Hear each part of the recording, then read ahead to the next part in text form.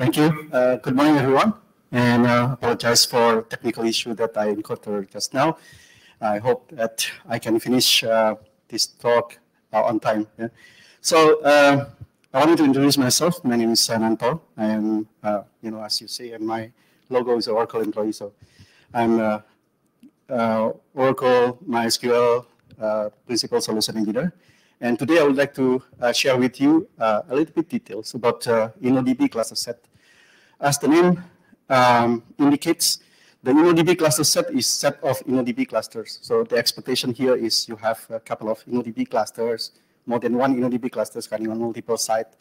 And ClusterSet basically is standardized technology on how we can do data synchronizations between InnoDB clusters that's running on multiple sites. And this is for disaster recovery solutions. Yeah. Why we do this? Because we realized that organizations face a big challenge, especially if there is a major outage on primary data center, and it can cost them a lot. Okay, based on survey, it is more than half saying that they experience an outage costing more than 100,000 US dollars. And most of the time, they say that on-site power failures is the biggest cause of significant outage. And in a data center, there are a lot of important stuff over there. We have servers, we have firewalls, we have database applications. Everything is mission critical, okay? And power is just one of it, okay? Power is not everything in that case, but everything is nothing without powers. If you lost powers in data center, that's it. So to mitigate this, then we need to have, business need to have alternate sites and running duplicate of the system, on the alternate site and use database synchronizations. And as you see, we have MySQL asynchronous replications. It's very simple. Okay, it has been around a long time back. We have source, we have replicas.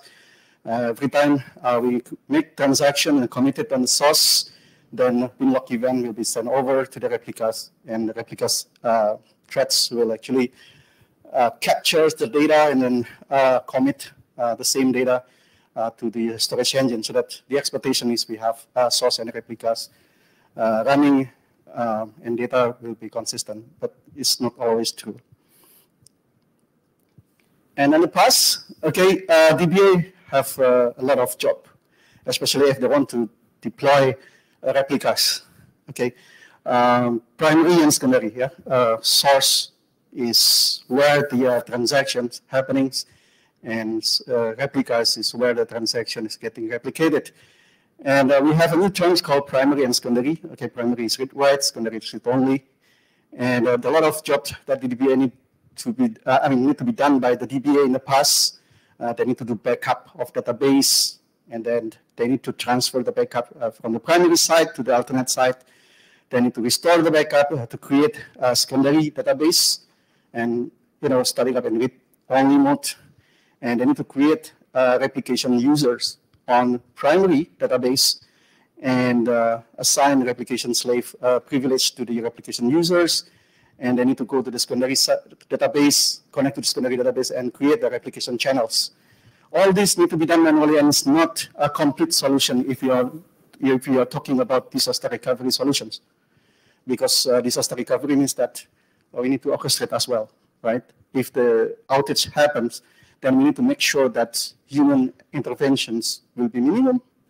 Okay, everything should be standardized. Okay, then there are a lot of workarounds need to be done in the past. Let's say doing a custom script, for example, for DR orchestrations, or incorporate third-party tools. Okay, just in case if DR activation is happening, then they can use this third-party tool to orchestrate the disaster recovery procedures. But now we have InnoDB clusters. Okay, InnoDB clusters is based on group applications, as you see. It's still using asynchronous replication underneath. Okay, however, we use group applications protocols basically to make sure that this asynchronous replication become really synchronous. Yeah, data will be consistent across the InnoDB clusters. members. Okay, we have primary and multiple secondary. Okay, it is read scalables. Yeah, primary will run on read-write mode, and secondary will run on read-only. And we have MySQL routers, as explained by the previous presenter. Okay, MySQL router is our default component in InnoDB clusters to provide connection transparency to the application, so that the applications to connect to InnoDB cluster does not need to change. Okay, of course, this is layer 4 routers. Yeah, it's based on port number. Yeah? There are two kinds of port numbers. First is read-write port, and second is read-only port. So application will see MySQL routers as database endpoint, so they can connect to the MySQL routers. If application connect to the read-write port, then MySQL router will redirect the connections to the primary. If the application connected to read-only port, then it will redirect the connections to the secondary nodes. And we have integration as well with MySQL Shell. Okay, MySQL Shell has admin API that enable DBA to deploy this InnoDB cluster easily. Okay, you don't have to take a quite long time actually to pick up how to deploy InnoDB clusters. It's very easy. You can deploy 3-node InnoDB cluster within less than 5 minutes if you talk about standard default InnoDB cluster installations. Okay.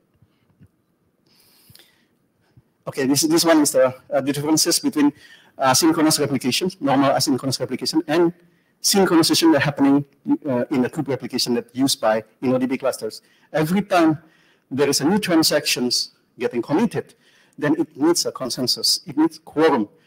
Consensus happening when more than half or majority of the nodes within the kube replication itself, okay, certify the transactions. Then the transaction will get committed on all nodes. The result is InnoDB clusters can provide maximum data protections. Okay, whenever there is new transactions going into the routers, read-write on the read-write ports, then the routers will redirect that connections to primary nodes, and if there is any commit, then the binlock event will be sent over to all the secondaries, and certification process will happen. And upon quorum, okay, each members will commit the transaction to the InnoDB storage engine. There are a lot of models or types, okay, to control the consistency in InnoDB clusters. If you take a look over here, right, the time when the transaction is really getting committed on each node may not be the same on the same time, okay, because we are using consistency, eventual consistency as the default consistency in InnoDB cluster. However, if your application connected to the secondary node and require new data, then you can set the consistency to be 4. Okay, there are 4 consistency: before, after, eventual, and before and after. So this is pretty much application requirements. So the InnoDB clusters also provide automatic failover. Whenever primary node is failing, then kube applications will promote one of the nodes to become a new primary, and application does not need to change the connections because MySQL routers. Yeah. So because of MySQL routers. So MySQL routers will redirect the read-write connections to the new InnoDB cluster primary node. How about if the fail node comes back? Once the fail node comes back, then it will try to join back to the clusters. So we have auto-healing capability. Yeah. So once the nodes comes back, then it will try to catch up the transactions, catch up the state by doing recovery. Okay, it can be used. It can use clone, or it can use incremental recovery, and kube replication framework will automatically select which distributed recovery method, okay, suitable for recovering the fail nodes. And once it is completed, then the fail node will fully join to the InnoDB clusters as secondary node. And at that point in time, okay, the routers will start to see this secondary node. Yeah, so the fail node will be joined back as a secondary node. How about the MySQL routers? We advise MySQL routers to be installed on the same host as the application, so that the application can connect to the local MySQL routers. Or Optionally, we can run MySQL routers outside the application servers, but you need to provide high availability of the MySQL routers. Yeah, you need to have more than one MySQL routers, and load balance will be, or high availability of the MySQL router will need to be provided by third party, let's say pacemakers or keep alive. And in 2020, we released InnoDB ClusterSet. Okay, it's basically MySQL asynchronous replications with add-on integrations with MySQL shell. Okay, admin API. So creating the asynchronous replication is no longer completely manual process, but it is more automated and orchestrated using admin API. And secondly is integrations with MySQL routers. Okay, so using MySQL InnoDB ClusterSet, we don't need to have like VIP failover in it when master is failing or something like that. But we can use MySQL routers basically to redirect the connections from the applications. If application connected to the read-write port of the routers, if the primary node fail, then the primary node is available on the other nodes, then MySQL routers will redirect the new connections to the new primary node. But bear in mind, this InnoDB ClusterSet does not have automatic failovers. Yeah, so we need to failover the primary node manually. So in order to make this even more suitable for disaster recovery solution, we have disaster tolerance solutions with MySQL InnoDB ClusterSet. So what is ClusterSet? We have 2 or more InnoDB clusters with asynchronous replications to replicate data between primary of the primary clusters and second cluster. We call it as replica clusters because it is read-only clusters. Okay, replicate into the primary node of the replica clusters. Bear in mind that in this architecture, only one node, which is primary node of the primary cluster, will be running on read-write. The rest of the node will be running on read-only. Okay, the rest of the node will be running on read-only. Upon commit on the primary, okay, once the certification done, the transaction is committed on the primary, then data will be as replicated using asynchronous replication to the primary node of the replica clusters. And again, it has MySQL shell admin API so that you can install and configure in very, very easy way. Yeah, easy way. So if you have 3 data center, then you can actually extend, okay, each of data center will have its own InnoDB clusters, but only one become primary cluster and 2 are replica clusters. We don't have automatic failovers of the from the primary cluster to replica cluster, but I will tell you why later on. Okay, not every cluster has to be on 3 nodes. Okay, we can have one of the clusters, okay, have different topology. Let's say you only need to have replicas on disaster recovery, but you don't want to have a high availability. Okay, that's fine. You can have replica cluster only consists of one node, which is primary node that running on read only on your disaster recovery side. How about MySQL routers? MySQL routers can run on every site, every data center. Okay, and the application can transparently connect to the MySQL routers. Okay, if MySQL routers, if application connect to the MySQL routers in read-write ports, since MySQL router aware about the cluster set topology, the MySQL routers will connect this, reconnect the connections to the primary node of the primary clusters. So in underlying, even though in the database infrastructures we have a single clusters become a, it's a read-write clusters, and then the rest are read-only clusters. But if you have requirements that require each site to be active, then you can use MySQL routers as database endpoint.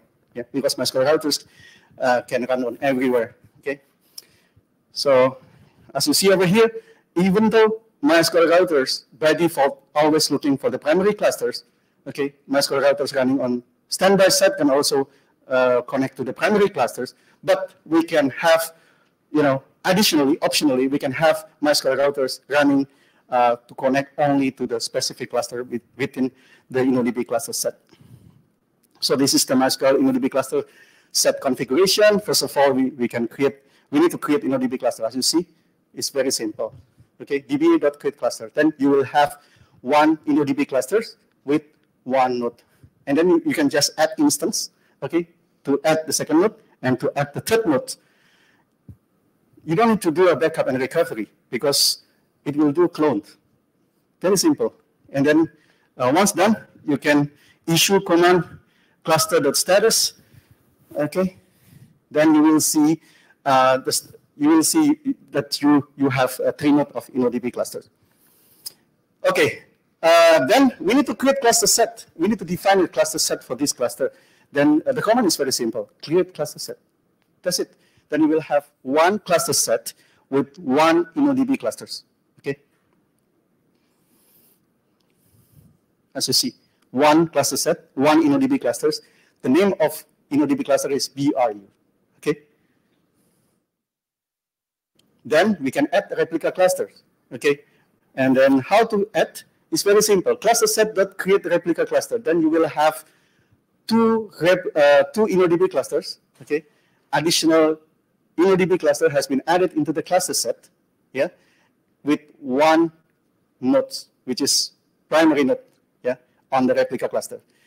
After that, we can add instance to that primary node, so that we will have second instance and third instance running on replica cluster, and you will have 3 node InnoDB clusters on primary cluster and 3 node InnoDB cluster on replica clusters.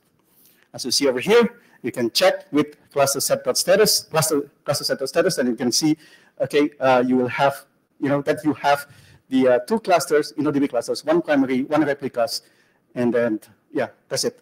Then if you need more informations, then you can add extended colon 1, then you can have more informations in the output. Okay, this is the high availability scenario. I hope I still have time. Yes, I still have time, about 7 minutes. And we can change primary members in the primary cluster. Let's say you have node 1, node 2, node 3 in primary clusters. Node 1 become a primary nodes, and you want to run primary node on second node. You want to switch. Then, yeah, easy. The same as InnoDB cluster. You can just issue command set primary instance. The same thing with the replica clusters. Okay, you can just connect to the primary node, connect to the replica clusters, one of the nodes, and then you can run set primary instance. Okay, to switch over primary node from node 1 to node 2, for example. How about the replication? The replication will follow. If you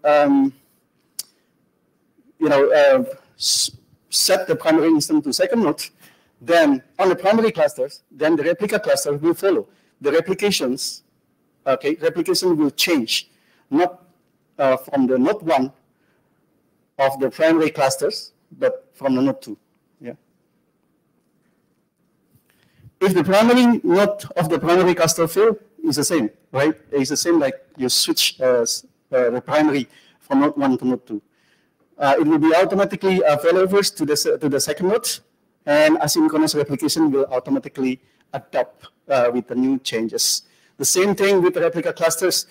Okay, if the primary node of replica cluster is down, okay, the failovers to another nodes, then the replication will still be happening.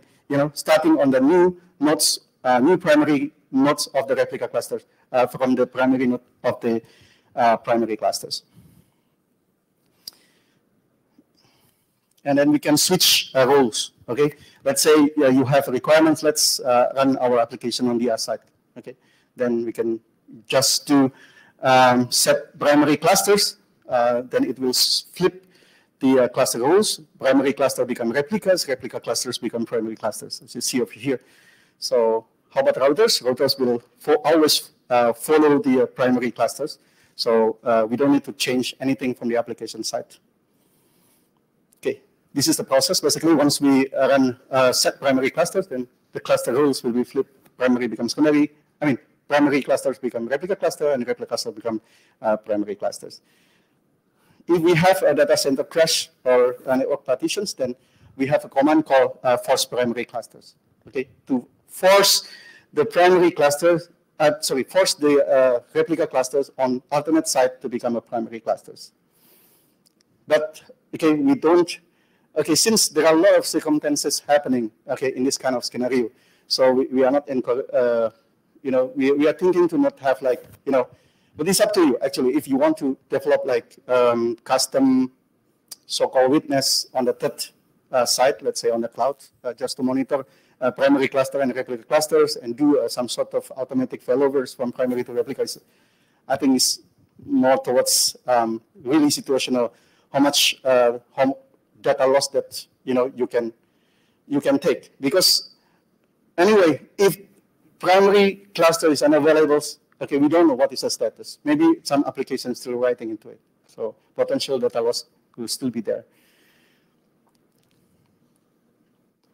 Okay, so this is the process of emergency failovers to another clusters. As you see, we can use force primary clusters to set a primary, replica cluster to be a primary cluster, and set the existing primary cluster become invalidated status and so on. So this is a status, as you see over here. Okay, only when the cluster status is not okay, invalidated, and unknown. Okay, the rest of the status we can do a switchover and emergency failovers. So this is the restrictions that we have. Okay, on InnoDB ClusterSet, it must be MySQL versions 8.0.27 and higher, and only works with single primary mode, so one primary and multiple secondary, and asynchronous replication is supported, again, and submissing is not supported. Okay, thank you so much for listening to my presentations, and thanks for the time. Yep, yes, please.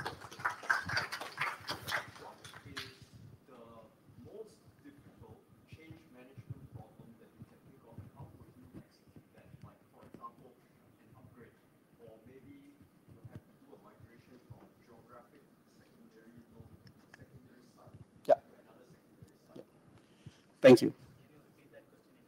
Okay, if I'm not mistaken, okay, let me give you the mic. Is that okay?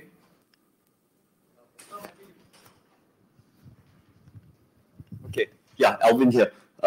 Okay, so what is the most difficult change management issue you can think of, and how would you execute that? Okay, so for example, an upgrade from one release to another, or maybe even a secondary node. You have a secondary node that is in this geographic location, and we move to another country, for example. All right, so that kind of scenario.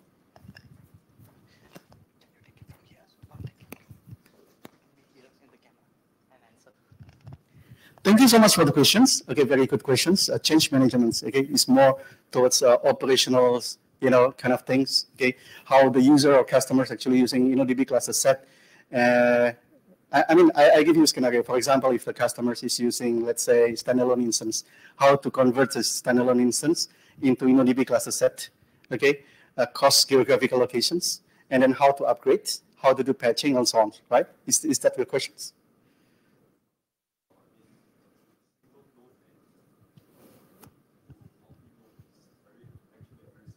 Yeah, yeah.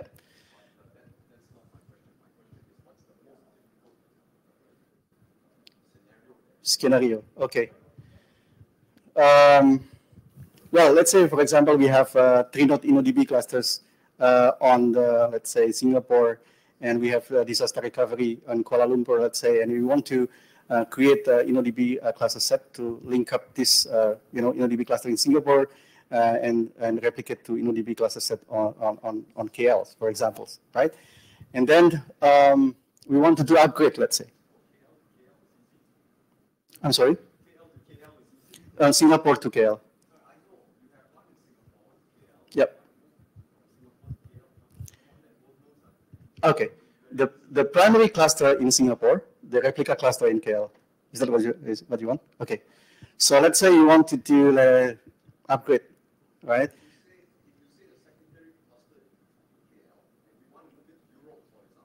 Mm-hmm.